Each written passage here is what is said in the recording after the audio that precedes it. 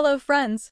The Danish royal family recently gathered for a beloved autumn tradition, the Hubertus hunt, and the excitement was palpable. On November 3rd, Queen Mary and her 13-year-old daughter, Princess Josephine, attended this iconic event in De Haven, showcasing their commitment to royal duties and family values. But what made this year's hunt so special, and how did it reflect their bond? If you're curious about their royal journey and family moments, don't forget to subscribe for more captivating stories. The Hubertus hunt took place under gray autumn skies, creating a picturesque backdrop for this annual gathering. Mary and Josephine's recent trip to Australia added a delightful touch, as they returned just in time to participate in this cherished event.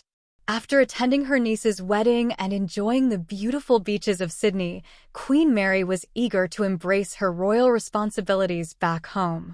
How does connecting with her roots influence her role as a queen?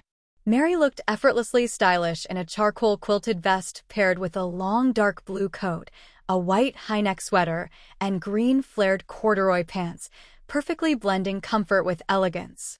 Her gray wide-brimmed hat and brown leather boots completed the look, while her chic tote bag added a fashionable touch.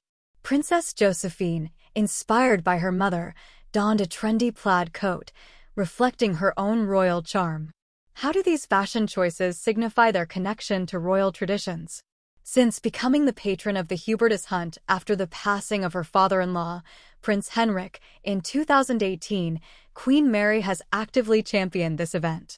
Her presence inspires younger generations to cherish Denmark's cultural heritage. Despite previous rumors regarding her husband, King Frederik, she remains steadfast in her duties. What challenges has she overcome to maintain this level of dedication? At the hunt, Mary congratulated the contest winners, Niels Goldschmidt and his horse, showing her genuine enthusiasm for the event. She delighted in petting a brown pony and engaging with participants, proving her ability to connect with people on a personal level. How does her approach to these interactions reflect her role as a modern monarch? Joining Mary and Josephine was one of Josephine's friends, all dressed stylishly for the chilly weather, highlighting the royal family's knack for balancing official duties with personal enjoyment. The Hubertus hunt, with its rich history dating back to the 20th century, symbolizes the end of the hunting season and draws around 40,000 visitors each year. But what does this event mean for the community? As the riders took to the 13-kilometer course, adorned in red coats with symbolic foxtails, the Hubertus hunt transformed into a vibrant celebration of Danish culture. Queen Mary and Princess Josephine stood out, exemplifying the harmony between tradition and modernity. Their presence at this event serves as a powerful reminder that the royal family embodies stability, inspiration, and pride for the Danish people. Thank you for joining me today.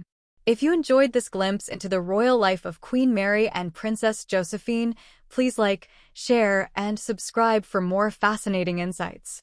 What traditions do you cherish in your own family? Share your thoughts in the comments below.